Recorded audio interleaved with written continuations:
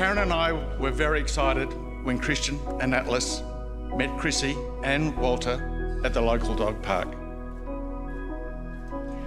They are both important parts of their life. A bit of time passed and I got a call from Kristian. Mate, I want to marry your daughter. Didn't floor me, just made me the happiest man in the world because I knew Chrissie was going to be the happiest girl in the world. The handcrafted ring, housed in a wooden box, made with love, and the actual timber from the park bench that they sat on when they first met.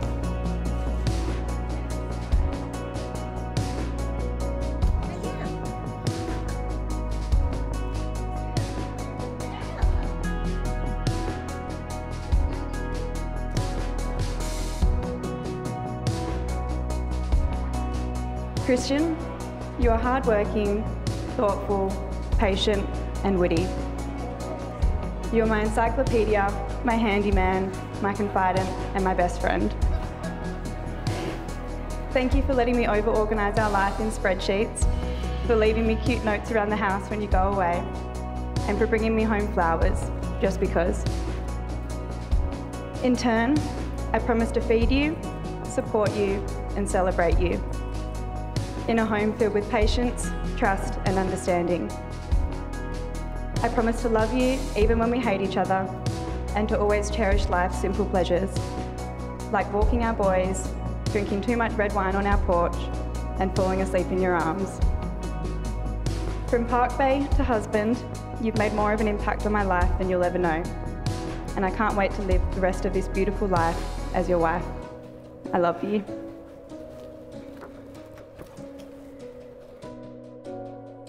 Chrissie, going to the park and sitting under that tree that morning was the very best thing I have ever done.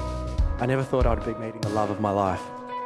On our first date, I knew I wanted to spend every minute with you and our two boys who tagged along to most of our other dates. Since then, we have shared some beautiful times together. You have taught me a lot about myself and how to be a better person. I'm forever grateful. I vow to show you the love and support you deserve. I vow to listen to you and be present through the good times and the hard. I promise I will strive for the highest level of organisation you have shown me, because I know failing to plan is planning to fail.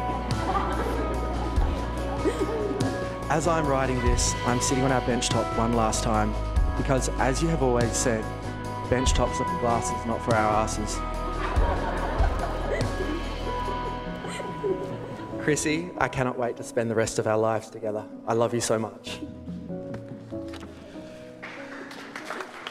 It gives me great pleasure to pronounce you husband and wife. Kristian, you may now kiss your bride. And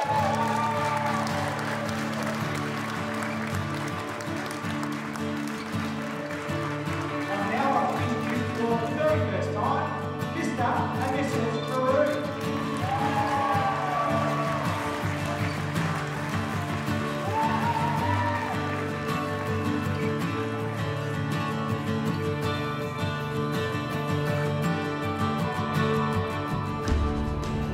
Kristian, as a young boy, was always creative and had a good imagination. As well as being the resident jeweller, Kristian is also the funny, sensitive and caring one in the family. If I could have chosen a woman specifically for my brother, it would have been her in every single way. You've both gotten so lucky. I see how happy you make my brother Chrissie, and he is most definitely the jewel in your crown. She first introduced him to us at a sister's lunch at the Windsor. Kristian could barely take his eyes off of Chrissie. Surely a blossoming relationship was not yet ready to endure a night with two very drunk skians and a table full of screeching girls. But to Kristian's credit, he did. And I didn't see that total look of adoration leave his face all night, nor have I since. I can still remember stumbling through the car park at the end of the night and Kristian saying, "Ash, I really like your sister. I really, really like her." We are extremely proud of you, Kristian, of what you have achieved in your journey of life. I'm sure I heard a bark of approval from the sky today, while just saying he knew it was a good thing. You both make us very so proud parents. On that note, Kristian, I'd like to officially welcome you to the skiing family. Welcome aboard, mate.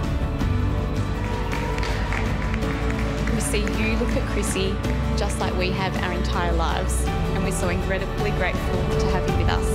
A place for everything and everything in its place. Kristian and Chrissie, one more. Why not?